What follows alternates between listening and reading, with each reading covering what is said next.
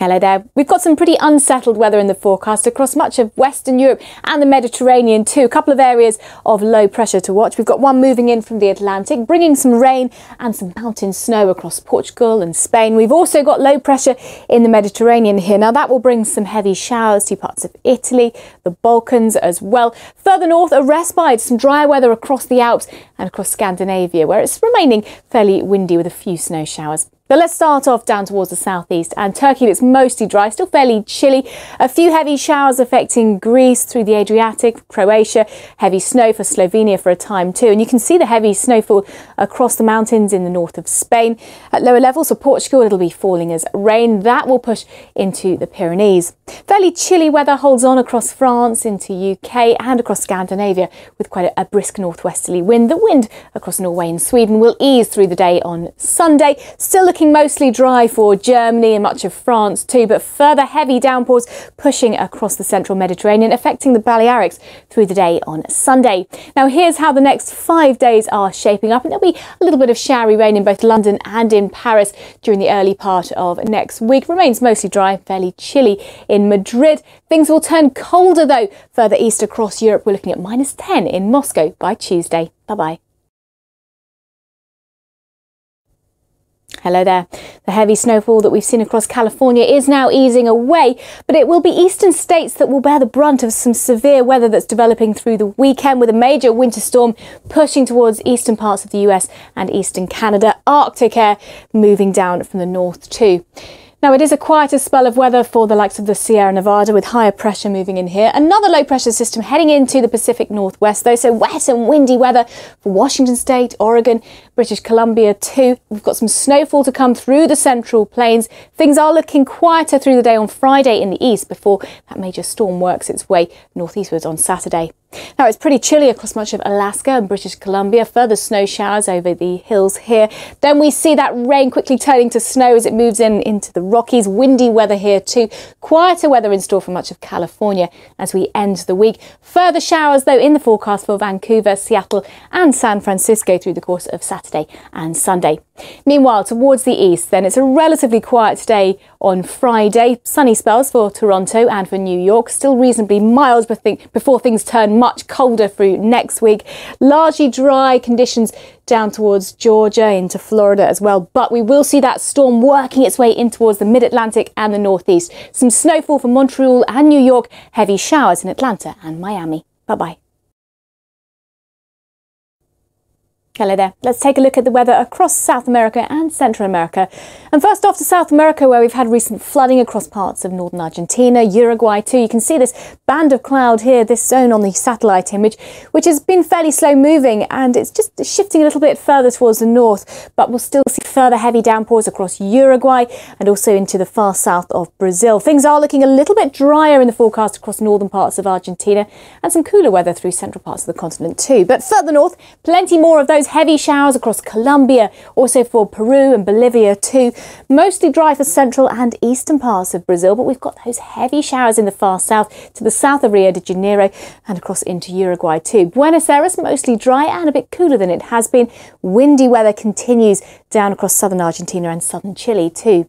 Now here's the outlook for the next 5 days or so, and you can see it's looking dry in Rio de Janeiro, also drying up for Buenos Aires and warming up too as we head through the next couple of days. Across Mexico, things are looking dry, pretty sunny and warm. We've got some showers around for Belize, Honduras, Guatemala too, and across the Caribbean, 1 or 2 isolated showers, but a lot of dry weather for the likes of Cuba and across Jamaica. Just an isolated, fairly light afternoon shower around. Over the next 5 days, we could see a few of those showers affecting Havana, but things are set to stay dry and warm in Kingston. Bye for now. Hello there. We've seen some very unsettled weather across the Middle East recently, with heavy snowfall in Jerusalem, the first time that's happened for 4 years.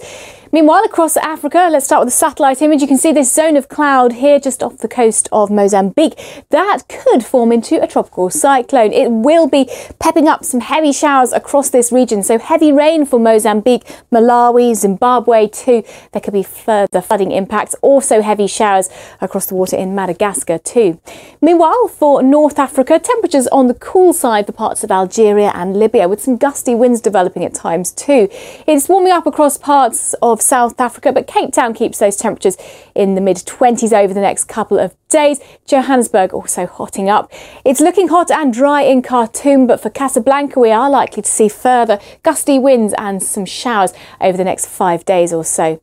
Now on to the Middle East, and the low pressure that brought the rain and the snow across Israel is now moving its way up towards the northeast. Still some heavy snow showers over the mountains across northern parts of Iraq and northern Iran too. But further south across the Gulf it is looking dry. We've got a northwesterly breeze developing through the day on Saturday. Relatively cool weather on the cards across Oman, Yemen and central Saudi Arabia, but plenty of dry weather with some sunshine. It remains dry and settled in Beirut over the next 5 days with plenty of sunshine in Dubai. Bye-bye. Hello there. Lots of dry and settled weather in the forecast across the bulk of India over the next couple of days. Similar picture for Sri Lanka too. The satellite image shows we've had a little bit of cloud here in the south, but that is easing away. Still some cloud in the far north of India and across the border into Pakistan too. And we're set to see some fairly unsettled weather developing across the north of the region, so up into central parts of Asia. Low pressure brings some heavy snowfall, some gusty winds as well. But just 1 or 2 snow showers for the likes of Jammu and Kashmir and Himachal Pradesh too. A few fog patches also for northern parts of India. Clear blue skies further south. But let's move into the northwest, and you can see around the Caspian Sea we've got quite a lot of heavy snowfall moving into Turkmenistan and Kazakhstan. Some gusty winds are also associated with that area of low pressure. Some rain and some hill snow across northern Pakistan and northern Afghanistan too, but a different story as we head south. As we'd expect for the time of year, hot and dry across the bulk of India. Mali also looking dry, as does Sri Lanka through the day on Saturday too. Moving towards West Bengal into Bangladesh, and we keep the dry and quiet theme to the weather. Lots of sunshine for Dhaka over the next 5 days or so. There will be some rain in Islamabad and temperatures dipping down to around about 13 degrees over the next few days. Some fog patches in the forecast for Tashkent and some snow showers in Astana. Bye-bye. Hello there. The record has been broken in Australia for the highest ever overnight minimum temperature, which was recorded at 35.9 Celsius in the town of Noonar in New South Wales. The heatwave continues. We'll look at Australia in just a moment, but further north we've had some heavy snowfall across much of Japan. Still a few snow showers to come through the day on Saturday, but low pressure will be easing towards the north and northeast. Still some windy weather though, particularly for Hokkaido, northern Honshu. We could see up to 1 metre of fresh snowfall, in fact, by the end of the weekend here. High pressure holds on for many parts of central and eastern China, but we've got a cold front bringing a cooler day to the likes of Shanghai. Still warm and dry in Hong Kong. Further south, some heavy showers for Indonesia and the potential for a tropical depression to affect the southern Philippines with some heavy rain. Here's the outlook over the next 5 days or so. A bit of rain likely for Tokyo through the course of Monday and Tuesday.